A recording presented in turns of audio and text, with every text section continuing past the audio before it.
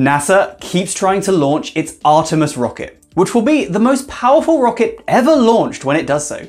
But every time they've tried so far, they've had to scrub the launch. From a hurricane to a faulty thermometer, the reasons for the cancellations have been pretty varied. So let's take a look at the range of things that have ruined launches and left us waiting to see Artemis lift off.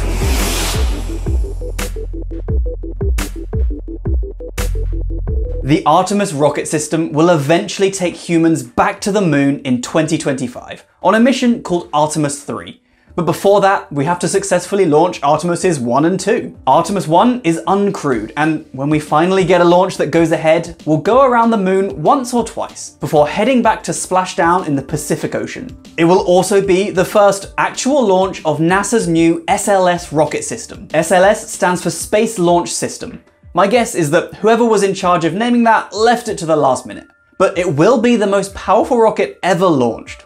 While circling the moon, the orbiter will release 10 tiny satellites called CubeSats to do various experiments. I plan to talk about these in more detail in an upcoming video, so be sure to subscribe so you don't miss that coming out soon. The part of the rocket that will do the orbiting of the moon is called the Orion module, and this will eventually be the module that carries astronauts back to the moon in the future.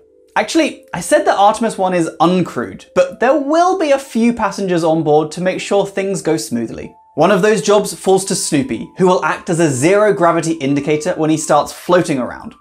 Shaun the Sheep will be there to represent the European Space Agency, and there will also be 2 mannequin torsos wearing radiation detectors as part of an experiment on the dangers of spaceflight. As well as the torsos, there will also be 3 full Moonikins on board Orion 2, wearing sensors to provide data on the forces that the crew may experience en route to the moon in the future.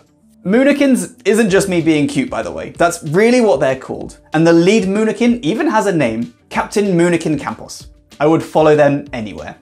After Artemis 1, we'll have an Artemis 2 launch in 2024 with crew on board. It will do a lunar flyby, but it won't land on the moon yet.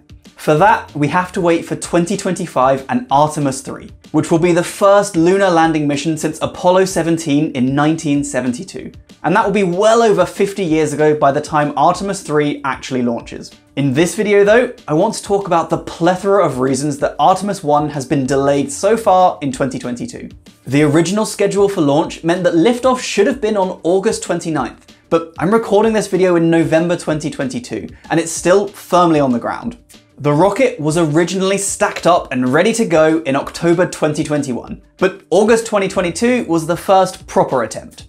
The boosters were scheduled to be filled with 2.76 million litres of liquid hydrogen and oxygen to fuel the launch, starting just after midnight on August 29th. Stormy weather delayed the beginning of this fueling by about an hour, but that ended up being the least of the problems for this launch attempt. There was a crack noticed on one of the boosters and the connectors, but luckily it was just on the foam coating and not the tank itself. So this wasn't enough of a problem on its own to cancel the launch. There was also a small leak from one of the fuel tanks, but again, it was judged to be pretty small and not bad enough to cancel. The big issue for this attempt ended up being that one of the tanks, number 3 of 4, looked like it wasn't cold enough as they were about to fill it with fuel. The fuel for the rocket that's burned during liftoff is liquid hydrogen and liquid oxygen, which need to be very cold to even make them a liquid. Because of this, they need to pre-chill the tanks before they load the fuel, in order to avoid damage or temperature shocks in the tank. They do this by doing something called a bleed, where they let a very small amount of the fuel through the system to cool it down. However, tank 3 was consistently above the maximum temperature for fueling, and after a lot of trying, they couldn't cool it down enough. That maximum temperature, by the way, is minus 420 Fahrenheit, so it's incredibly cold. Eventually, the launch window closed and they had to reschedule the launch. Somewhat frustratingly, it turned out afterwards that the temperature in the tank was actually fine, but the sensor reading the temperature was faulty and was reading an erroneously high number. In all of this, we also learned that NASA uses the Rankine scale for measuring temperatures, which I hadn't even heard of before this. It's basically like the Kelvin scale, so 0 Rankine equals 0 Kelvin equals absolute 0. But while a temperature difference of 1 Kelvin is the same as 1 Celsius, 1 Rankine difference is the same as 1 Fahrenheit. Rankine is basically Kelvin, but with Fahrenheit. Insane, but that's what they use apparently. The maximum temperature they were struggling with then, minus 420 Fahrenheit, is now 40 Rankine in this system. This all sounds like quite a few problems to have on your launch attempt. But remember that the rocket is expensive and they really want this to go well. So all these decisions are made with an abundance of caution. The system needs to work and work safely so that next time it can launch with astronauts on board. So they don't want to try if there's any avoidable chance that it could fail. They really don't want it to blow up. It's also worth noting that loads of the Apollo missions also had tons of similar issues. For example, in January 1972, NASA announced a 1-month delay to Apollo 16. And then further delays happened for this launch when the command module fuel tank was damaged during a test, and they had to replace it. That max acceleration? No. Man, you are really bouncing. Call that a Grand Prix. Okay. For Artemis 1, attempt 2 was on September 3rd. Once again, fueling seemed to be going well until our old nemesis, a hydrogen leak, reared its ugly head. Hydrogen is pretty explosive, hence why it's used as a fuel in the first place. But that means having a leak of it can be very bad.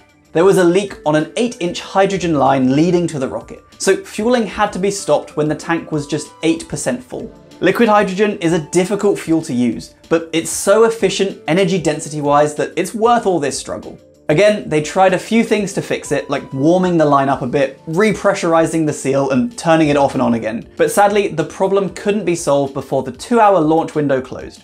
Time for another reschedule. The next date to try was September 27th, almost a month after the original target. Usually, while they wait for the next launch attempt, the rocket just sits on the launch pad waiting. However, this time, Tropical Storm Ian had other plans. This was quickly developing into a full-blown hurricane and was heading straight for Cape Canaveral in Florida, where these launches are taking place. NASA then had two options: leave the rocket out in the hurricane, risk damage, but maybe be ready for launch later in September, or roll the rocket back safely to the VAB, the Vehicle Assembly Building. Eventually, they decided on the latter, meaning the rocket would be safe, but moving it to the building and then rolling it back out is really slow because the rocket is pretty big, so there was no way they were going to launch in September now. Also, even though the VAB saved it from the storm, it wasn't completely seamless. At around midnight on September 27th, there was a small fire inside the VAB.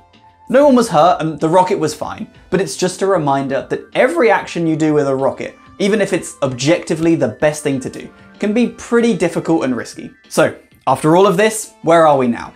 The next launch window is November 14th, 2022, with further opportunities on November 16th and 19th. The rocket has been rolled back out onto the launch pad after some minor maintenance that included repairing damaged foam and cork on the thermal protection system and replacing and recharging batteries on the rocket and CubeSats on board. Will this launch finally be the one? Do you have any questions or comments about any of this? Let me know down below if you do. And also let me know if you're excited for humanity to finally be heading back to the moon.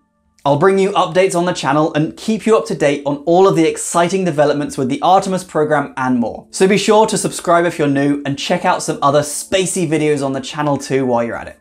Until next time, stay safe team. I'll see you soon. Bye.